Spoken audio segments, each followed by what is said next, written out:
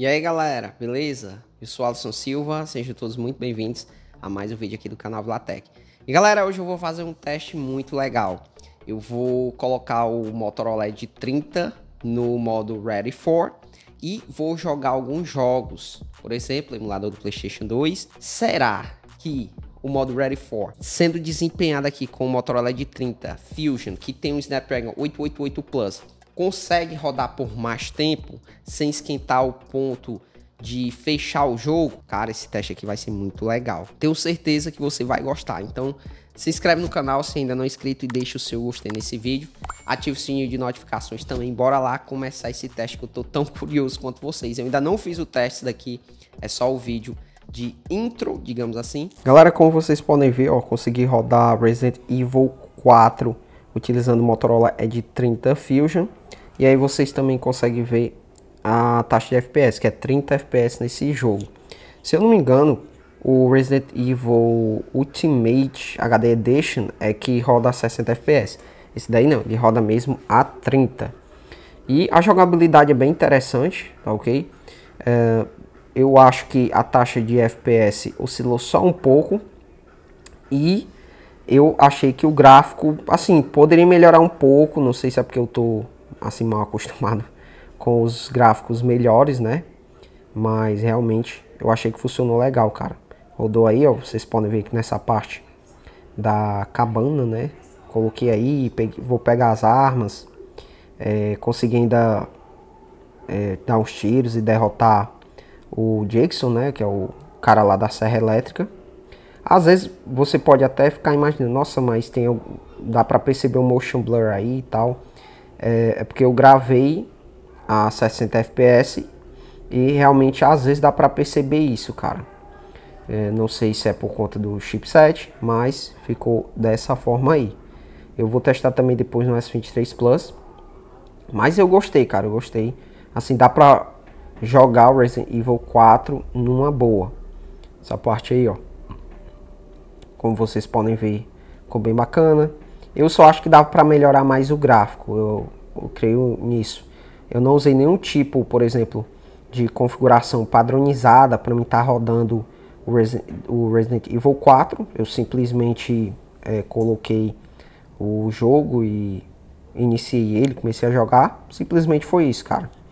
Mas eu gostei, dá para rodar de boa. Isso é muito legal, né?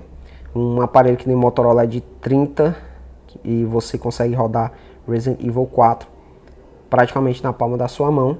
Inclusive, se você quiser usar o modo Ready For, como eu fiz aí, ele fica praticamente um console. É só conectar aí na TV e você roda numa boa. Ainda consegui, ó, derrotar o Jigsaw, que é o cara lá da serra elétrica. E eu espero que vocês tenham gostado aí dessa parte. Agora a gente vai mostrar outras coisas também, tá ok? Também rodei o God of War, vou mostrar daqui a pouco pra vocês. E o Asphalt 9, cara, eu consegui ir na corrida, mas eu não consegui configurar o controle, que no caso é o Game Surge 4 Pro. Eu consegui isso outra vez, que eu testei, acho que foi no S20 FE, mas não consegui aí. Não sei porquê, cara. Esses jogos também, eles são assim, um pouco frescos, né, pra aceitar, pra dar suporte aí pros controles Bluetooth. Mas aí, como você pode ver, ó, você roda Resident Evil 4 numa boa.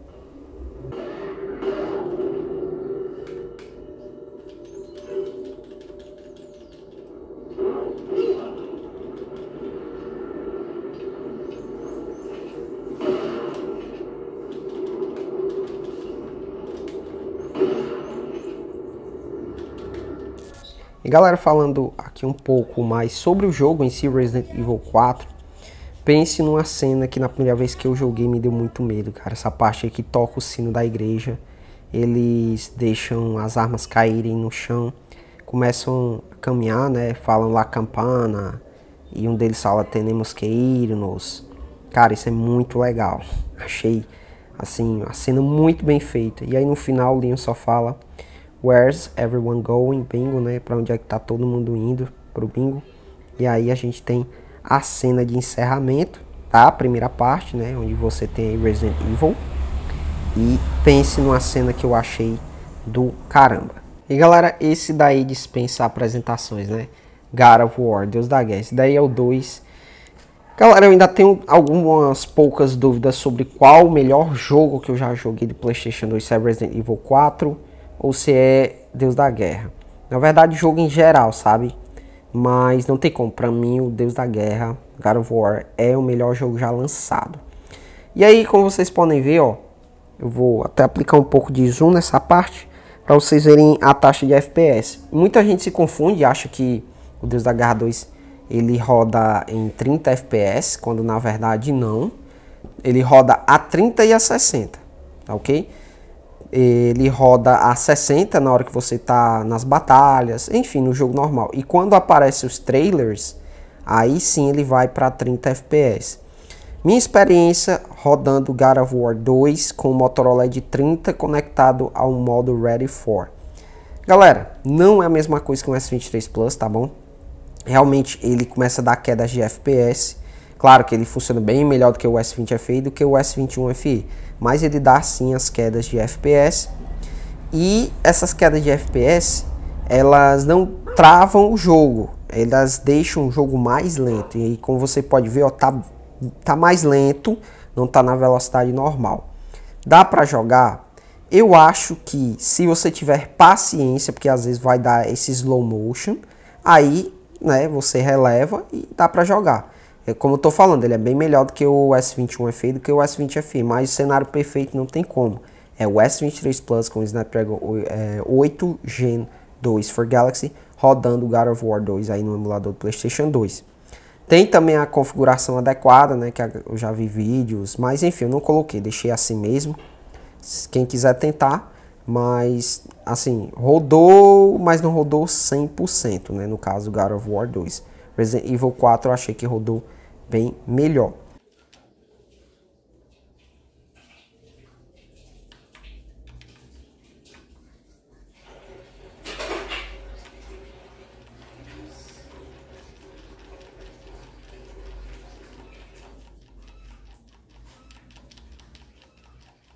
Eu sei que você tá aí se perguntando e tá doido para comentar, mas o Alisson, por que que eu tô vendo essa imagem muito esbranquiçada? Sim, galera, eu acho que já é o problema aí com o meu HDMI e tem um pequeno mau contato que faz justamente a tela ficar assim esbranquiçada, né? Mas é um problema do meu HDMI, tudo bem?